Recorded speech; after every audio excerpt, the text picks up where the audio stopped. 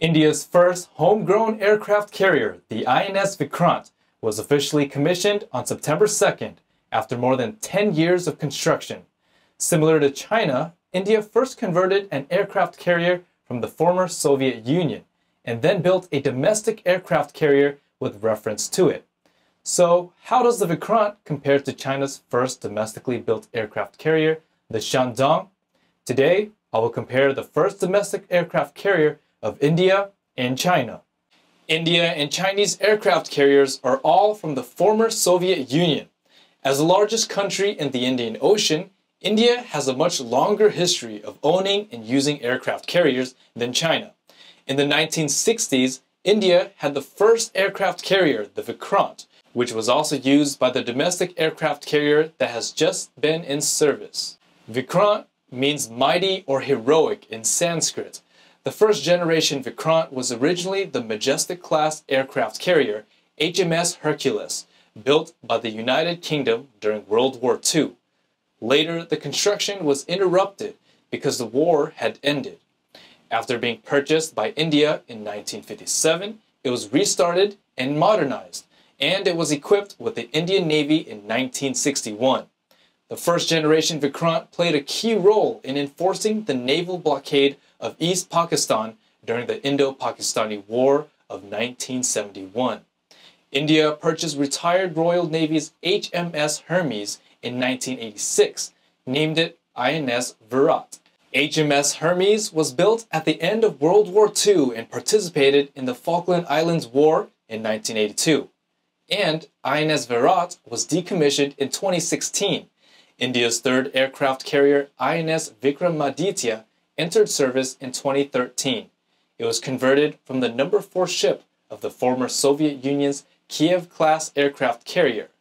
China's first aircraft carrier, the Liaoning, was refitted from the second ship Kuznetsov-class aircraft carrier, Varyag. The Kuznetsov class was born later than the Kiev class and is more like a professional. The displacement at full load increased to nearly 60,000 tons. As for the Kiev class, its full load is 43,000 tons with various missiles, so it is called an aircraft cruiser. When India purchased it, a comprehensive modification was carried out. The entire modification took 9 years and cost $2.3 billion US. It can carry 20 MiG-29K fighter jets and 10 helicopters. The Varyag, which China brought from Ukraine, was not completed at the time. It was bought by a Chinese veteran in 1998 in the name of building a maritime casino, and then was dragged to Dalian in 2002. China purchased a full set of drawings from Ukraine and hired Ukrainian experts to guide the construction and renovation since 2005, and finally delivered it to the PLA Navy in 2012. China did not have a carrier-based aircraft at that time, so it purchased a prototype of the Su-33 from Ukraine and imitated the Shenyang J-15 multi-role fighter aircrafts. India's fourth aircraft carrier is the domestically produced INS Vikrant, the largest warship ever built by India. It was designed by the Indian Navy's Directorate of Naval Design with technical support from the Italian Fincantieri Group and built by the Cochin shipyard in India. The design work started in 1999. The keel was laid on February 28, 2009. It was first removed from the dry dock on December 29, 2011, and officially launched on August 12, 2013. The construction of the INS Vikrant has been tortuous. It has been launched 3 times. The progress is dragging and pulling, and the design and construction time is as long as 23 years. The Vikrant is 860 feet long, 203 feet wide, and has a displacement of 45,000 tons. It uses 4 General Electric LM2500 Plus gas turbines, licensed by Hindustan Aeronautics Limited, with total power up to 160,000 horsepower. The maximum speed is 30 knots. The endurance is 8,000 nautical miles at 18 knots. It can self-sustain power for 45 days, and the staffing is 1,350. The displacement and size are similar to those of the Super Sun King. but the power system is changed to a gas turbine, and the endurance is significantly enhanced. There is also a ski jump takeoff deck on the bow deck, which is also very similar to the Vikramaditya. The Vikrant can carry 30 aircrafts. It was originally planned to carry 20 fixed-wing aircrafts, including 12 MiG-29Ks and 8 HAL Tejas light fighter jets and 10 helicopters. But it's been determined that the MiG-29K will not be used again, and one will be selected from the Boeing FA-18EF Super Hornet and the Dassault Rafale.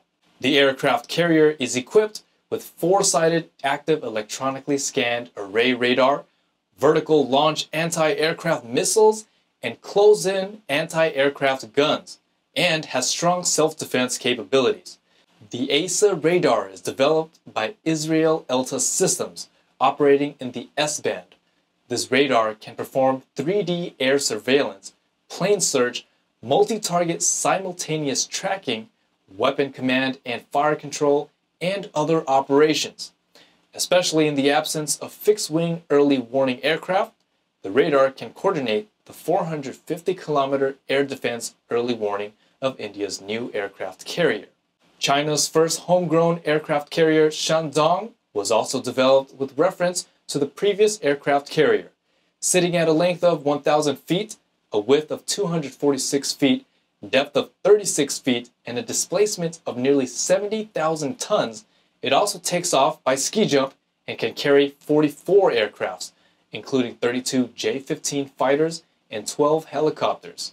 The Shandong is also equipped with ASA radar, as well as self-defense weapons such as anti-aircraft missiles and CIWS close-in weapon system. The Shandong is much larger in size and displacement than the Vikrant, but the carrier-based aircraft has not increased accordingly. It can be seen that the whole design may still follow the Soviet model. While the Vikrant benefits from Italian Fincantieri, the design has many similarities with Italy's Cavour aircraft carrier. The Shandong's power system is still conventional steam turbines, with backward technology and insufficient maneuverability. Vikrant used the well-established and popular LM2500 Plus gas turbines, the same as the Cavour, but with more power to accommodate the larger displacement. China's large-scale power system, whether it is the Air Force or Navy, has always been a soft underbelly. The Navy's Type 052 destroyers once used the LM2500 gas turbine, but were later embargoed because of the 1989 Tiananmen Square protests and massacre. Later, China imported gas turbines from Ukraine and used them on the Type 052C destroyer. It also purchased drawings from Ukraine, hired experts, and finally imitated and developed the gas turbines used in the current Type 052D and Type 055. Because of the displacement and size constraints of the Vikrant, the takeoff and landing cannot be carried out at the same time, greatly reducing the operation's performance. Because the takeoff position is close to the port side, even the jet blast deflector is omitted. The Shandong is longer and wider. The takeoff position is around the middle, so takeoff and landing performance is superior than that of the Vikrant. Now, as an aircraft carrier, the hull is the carrier and the real power lies in the aircraft. If they're not powerful, no matter how large the carrier is, it's just a large support ship at best. During its initial design, the Vikrant was considered to continue to use the MiG-29K fighters. India chose the Russian carrier-based MiG-29K when refitting the Vikramaditya. Mikoyan and Gurevich Design Bureau also improved the MiG-29K fighters for India, and India purchased 45 MiG-29Ks in 2 installments. However, after all, the MiG-29K is an old aircraft modified and has not reached the technical level of the 4th-gen fighter. In addition, there are many questions in operating, and MiG-29K's reliability and availability are very poor. So India's Navy want changing MiG-29Ks. By the 2010s, India had gradually started to become more diverse. For the next generation of weapons, India has basically abandoned Russian manufacturing and began to cooperate with manufacturers in Europe and the United States, either in design and development or directly purchasing. In terms of carrier-based aircraft, India has also begun to tender Europe and the US. Finally, the Rafale M fighter of the French Dassault Company and the FA-18EF Super Hornet of the American Boeing Company entered the final stage. In addition, the Indian Navy may also carry the recently purchased MH-60R Seahawk anti-submarine helicopter on the Vikrant. Both the Rafale and the Super Hornet are multi-role fighter aircrafts.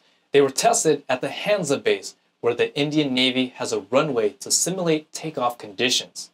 The Super Hornet is medium-sized, and the Rafale M is similar to the MiG-29K. Indian Air Force has purchased 36 land-based Rafale fighters, while the Super Hornet's load and range are greater than that of the Rafale. And Boeing's Super Hornet will be the latest Block 3, which has many improvements over the current Block 2. The variety and performance of weapons that the Super Hornet can carry far exceeds that of the Rafale. Super Hornet is also more advanced than Rafale when in avionics. According to current configuration of the Vikrant, Super Hornet is more likely to be selected. First, the Rafale's inability to hold its wings not only makes it take up more space on deck and in the hangar than a Super Hornet, but would also force the removal of the missile launcher rails from the wingtips to fit into the Vikrant's elevators, which are narrower than those of French or American carriers. Quite an inconvenience. On the other hand, given its limited production of under 50 units, the only operator is the French Navy. The price of the Rafale M is higher than that of the conventional takeoff versions operated by the French Air Force, India Air Force, and several export customers. Also, there are about 1,400 Super Hornet cells produced, which would lower certain operating costs due to economies of scale. Another aspect that would favor the choice of the Super Hornet is the engines. The U.S. naval fighter uses two General Electric F414 engines, which is the same power plant chosen by India to equip its own design of carrier-based fighter, the twin-engine deck-based fighter, TEDBF, for the Navy, and which will also be the engine of the Indian Air Force's Tejas Mk2. The F414 is expected to be manufactured in India under license from General Electric. The Chinese aircraft carrier J-15 is developed using the Su-33 prototype and full of similarities to the Soviet fighter. The most criticized is that the fuselage is too heavy and the empty weight is 38,600 pounds compared to the Super Hornet's 32,100 pounds. The power system is also a flaw in the J-15.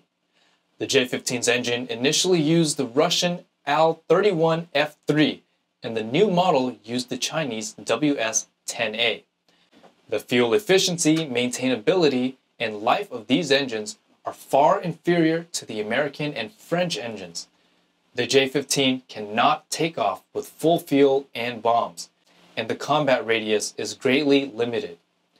In various exercises, the J-15 can only take off with air-to-air missiles, which mainly play the role of air dominance and cannot achieve attack power against warships, which also loses the maximum function of carrier-based aircraft. Of course, when the Super Hornet or Rafale takes off in a ski jump, its performance will also be limited, and it cannot be fully fueled, but if its weight is light, it can mount more weapons. In this regard, the gap between the J-15 is relatively large. Moreover, both Super Hornet and Rafale have participated in actual combat, and Super Hornet has experienced many battles. Their combat effectiveness has been affirmed, while J-15 has no real experience. Overall, the various hardware performance of the aircraft carrier Vikrant is better than that of the Shandong. If it is used properly, it should exert greater combat power. Of course, there are still many variables. The Indian Navy has been rapidly rising recently, and in the future, relying on the quadrilateral security dialogue mechanism, it will play a greater role in the Indo-Pacific area.